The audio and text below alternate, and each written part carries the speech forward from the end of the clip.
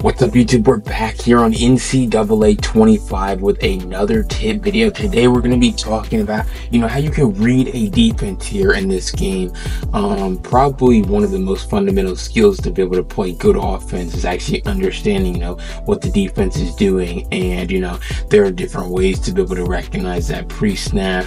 But you also have to be able to translate it after the ball is snapped. So looking at the picture that you're going to envision to the picture that you actually see when the ball snap. So all that's important. We're going to talk about all that and more here in this video, but don't forget to go down below, hit the like button, hit the subscribe button, turn those notifications on, check me on TikTok for more helpful video tip clips, and I'll see you guys on the other side of this break. Alright, so the first thing we need to talk about when we're talking about reading a defense here in this game, specifically in Madden, they added these new packages, not packages, coverage shells to this game. So now people are able to run cover 2, run cover 0, but disguise it as cover 2, or run cover 2, but disguise it as cover 3. So they have all types of different ways that they can go about this with these new coverage shells. So that kind of puts a wrench in our, game plan as far as reading defenses, but we're going to talk about how we have a counter to that later on in the video. But I'd be remiss if I didn't talk about how that's a thing in this game, and how you have to understand that just because it looks like cover 2, they could be showing a cover 0, right? And it ends up being a different coverage. So you need to be aware of that, but let's jump right onto the field. Alright, so obviously I'm in the tight slots right now, but again, this doesn't really matter to the formation. I do think that like gun bunch or gun cluster, any formation where you have one receiver split out to the sideline. So I don't know if there's a formation in this play specifically, but if you have just one receiver split out, words is all the way out basically on the sideline, right? That's when, in my opinion, it's the easiest to be able to read a defense. But I've kind of been running this tight slots for a minute, running tight formations for a long time, so I've kind of understood and played against a lot of different defenses to be able to know necessarily what they're in. So this is going to be a cover 2 defense, and the way that I always like to think about a checklist when I'm talking about reading a defense. So the first thing that you have to do is look at these safeties, okay?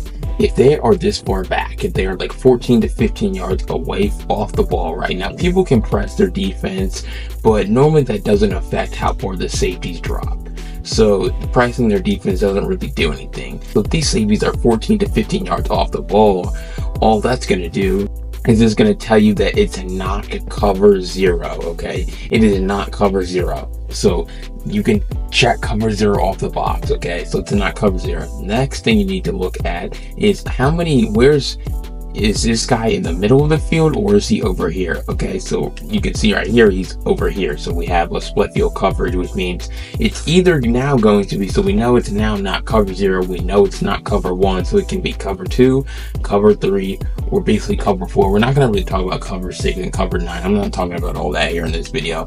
Those are exotic coverages that, take a little bit more detail to be able to understand here. They're cover 2, 3, or 4, and we know it's not cover. Well, we don't actually know it's not cover 3 because cover 3, cover 3 can be run with these two safeties like this, or it can be run like this. A lot of people do actually run cover 3 like this. So now we know, because that it's probably based off our checklist, that it's probably going to be cover 2 or cover 4. And for me, I just know that this is going to be cover 2 because look at where these where these cloud flats are. These corners are. This is an alignment of a cloud flat of a guy who's going to give up the inside cushion so that he can try to take away the sideline. If I audible to a cover 4, look at where this guy right here, look at where he just moved into. He moved inside because he's in a zone, a deep zone. So he wants to kind of take away the little seam area a little bit more than a cloud flat would have to be able to do. So he's going to move inside a little bit. And if we go to reset the play, you can see that this corner, he moved back to where he originally was. He came down a little bit further, and he even moved a little bit more outside. So you have to pay attention to where these guys are lined up when the ball is snapped as well, because what people will do is they'll say, okay, I'm in cover 4, but I'm gonna move this guy right here, so now this looks like a cover 2, right? and then I might also move him down, right? Or excuse me, move him up. So now it looks like cover 2. So you have to pay attention to what the coverage looks like off the rip, because people might move defenders around, they might man people up, and they might do a lot of different things. What's up, YouTube? Before we jump back in this video, I need you guys to go hit me with a follow on social media, my TikTok and my Twitch, or BLT for Life 21. It's going to be on the screen. And then my Instagram and my Twitter is BLT for Life 22. Go hit me with a follow over there. We'll definitely make a better college football and really Madden player. I upload tips on both of those on all my social media. So hit me with a follow over there, and let's jump right back into the video. Now, another thing that you're going to notice is I'm going to go ahead and snap the ball, throw the ball away, right? So we're going to run this again. I'm going to show you another difference between cover 2 and cover 4. Look at where these safeties are. You can see basically they're lined up at the same spot, right? They're lined up. Basically, if I draw a line between the two, it's going to be nice and straight, right? Look why I audible to a cover 4 defense. You can just see how not only do both of them walk down a little bit more, and the reason why they walk down is because of zone behavior and zone logic. A deep half, which is what cover 2 has, they want to drop all the way back. In a cover 4, they have to try to defend up the seam a little bit more. So they're going to come up just a little bit more, but they're not going to be close enough for this to be, you could say this is going to be a cover 0. But also look at where this guy is. He's at about, this looks like to be the 47-yard line, and this guy is about at the 45. So he's about 2 yards above him, and that makes all the difference in giving away, you know, necessarily what they're in. It's very obvious. Okay, so we go back to our original checklist. That's always the way that I like to look at it, but you always have to be doing these things very quickly. All right, so this, I know that this is not going to be a cover 0, because these safeties, just know that in a cover 0, we're going to audible to cover 0. These safeties, they would, I touched this guy, which is why he didn't move, but these safeties would be like all the way down here. And the reason is cover 0, safeties are in man coverage. That's kind of the principle of it. So they need to be, you know, closer to the ball to be able to, you know, play solid man coverage. But if we go back to our cover 4, and I have to move him back up over here, which is kind of where they are. The checklist, safeties, they're not super far back, but they're not super close. So it's probably gonna, this is a cover 4 defense. A cover 2 defense, we go ahead, you can see where these clapbacks are. They're close to the ball, and then they're lined up kind of outside of those receivers, basically telling you that they're in a cloud flat here. And let me go ahead and move him back, because in cover 2, you're going to be able to see these guys are super far back. And the reason why is because they have to defend half the field already. So it's 2 guys each, one each defending half the field. So they don't have room to be able to like come down and like they can just run a shriek right, you can just run a shriek right over him, because he's so close to the ball. He needs to have enough cushion to be able to, you know, in order to defend half the field. So cover 0, the first thing you need to look for against cover 0 is, a lot of the time when they're running cover 0, they're running man coverage. So it's going to be pretty obvious. But look at those safeties. Against cover 1, there's just going to be a single high safety. They're probably going to be man aligned. Cover 2, these safeties are going to be the furthest back out of pretty much any zone coverage, cover 2 and cover 3. And then in cover 2, you can just see these cloud flats are a little bit more outside and, you know, kind of covering your receivers here. Cover 3, you can just see they're going to move back inside a lot more. And then in cover 4, you're going to be able to see what's going to happen is he's going to walk down, he's going to stay basically up. So these guys aren't going to be aligned like with each other. They're going to be, one's going to be like 2 yards above the other. So that tells you that they're going to be in cover 4, maybe even a cover 4 match type of defense. So that's how you basically read coverages. Basically cover 0, cover 1, cover 2, cover 3, and cover 4. Basically each one of them has an individual tell that, you know, kind of gives it away. Now, a lot of people are going to make adjustments. They're going to use their coverage shells. They're going to be cross-manning people. So you have to understand the basic coverage shell that they're going to be in, but a lot of it is also understanding tendencies throughout the game. Some people, they run cover 3, but they run a cover 3 instead of this being a cover 3 sky defense, where this guy's now an outside third. They're going to run a cover 3 cloud, where they're going to have a cover 2 Mabel over here on this side. So it's going to be something like this. This is still a cover 3 defense, and that's kind of what we'd identified it as with our checklist. but it's going to behave and it's going to play a little bit differently. So understanding your opponent's tendency to stop the game as well also is pretty important to this. But the last thing we're going to talk about is you have to be able to call route combos that will beat every single defense, because there's going to be times where you're going to guess the coverage wrong, or they're just going to, or you're not going to read the coverage at all and they're going to completely shock you. So that's why I say, if I read the defense, right, and I say, okay, I know they're going to be in a cover 2 defense.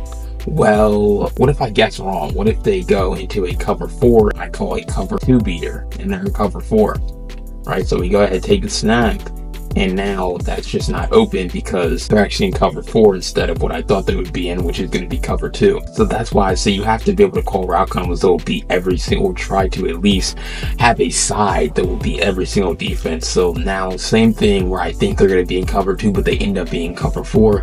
I call another cover 2 beater, yes, but it can also beat cover 4. So just a mesh kind of cross concept here. So boom, once again, they're going to be in cover 4, but this time we're going to have a cover 4 beater on that side. That crosser to that RB receiver is going to do a really good job.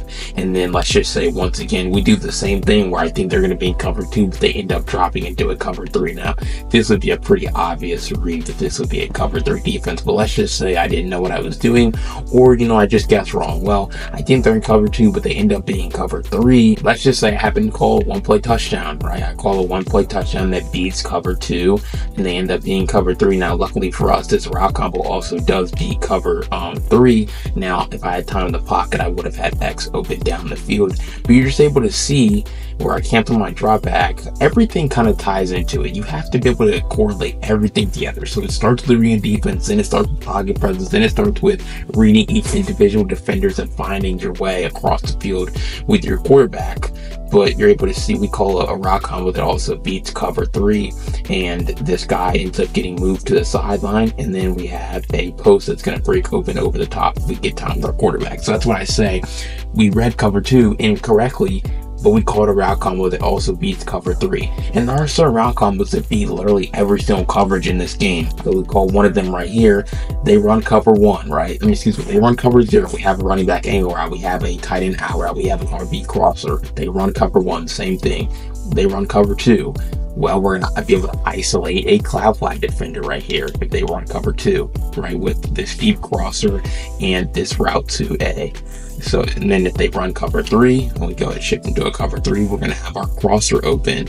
And we also have our running back angle around the middle. Same thing against cover 4. So let's just say we read man coverage and they ended up dropping in the zone, which is going to happen a lot. That's probably the most common one, where you incorrectly read that they're going to be in man coverage and they end up dropping into some sort of zone coverage, possibly cover 3. Well, we still have a good zone beating concept here. We're going to have to be able to throw our running back in the middle of the field and pick up a big game. You know, that's pretty simple. Being able to call plays and route combos that will beat every defense, because if you don't, you know, you're going to be left basically empty-handed as far as the play goes. And that's how you can create negative plays as an offense, is literally just calling bad plays that can't be, they can only beat one coverage. You want to be very, you know, multifaceted in an offense and be able to have plays and route combos that beat every coverage. So if you run my offense, that's why I always talk about this play beats zone, but it also beats man. Well, if they run man, here's a zone beater as well. So you have a bunch of different things, because you're going to have to be able to call plays that can beat every single coverage. So that's how you read every single defense in this game, and that's how you can beat defenses even if you read them incorrectly. But that's pretty much all I got. Let's jump right at the outro. All right, so it's going to do it here in this video, breaking down how you can beat defenses here in college football 25. One of the most important things that you'll ever learn how to do or ever be able to do. It's going to make your life on offense a lot easier, you know, understanding what coverage they're in, and then, you know, understanding how you can really beat it after you snap the ball. That's super important. But, you know, let me know if you guys have any other questions, any other things that you guys, you know, want to see to help you understand how to play better offense here in this game. Something that I do on every single down. I try to read the defense and try to figure out a way to beat it. Also, understanding opponent tendencies is another thing that's pretty important. But yeah, that's pretty much all I got. Don't forget to go down below, hit the like button, hit the subscribe button, turn those notifications on. Check me out on TikTok for more short video tip clips, and I'll see you guys in the next video. Peace.